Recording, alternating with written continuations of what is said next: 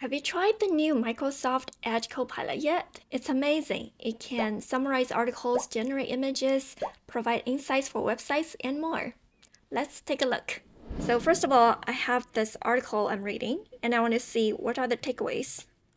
Key takeaways for the page.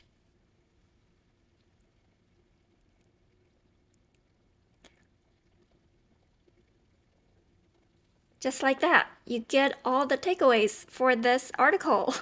Let's try another thing, another news story.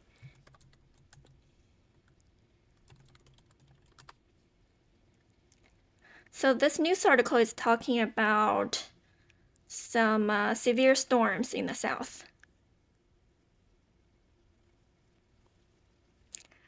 Now you don't need to read the entire news article, you just read the summary. To be able to use this functionality, you will need to go to Settings, Sidebar, Discover, and turn this on so that the Edge Pilot can have access to the content of the page. Okay, so that's one of the features.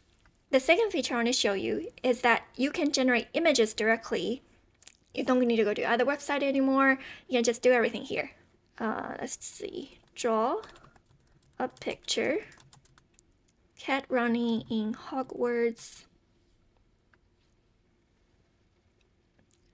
Okay, now it's taking time to create the image.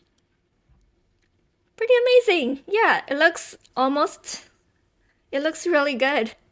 And of course, you can do the normal chats as ChatGPT chat. It can help you write paragraph, email, blog post ideas, invitation to my data science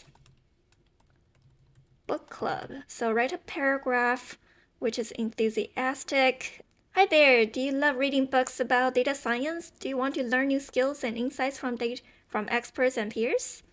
Yeah, I think it's really good. By the way, I do have a data science book club.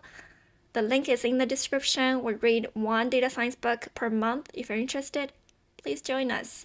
It's on Discord, it's async. And we chat with book authors by the end of the month. So if you would like a chance to get a free data science book and also meet with the book authors, join us. The next thing, insights. I find this super interesting. So whichever website you're on, it will provide insights for this website.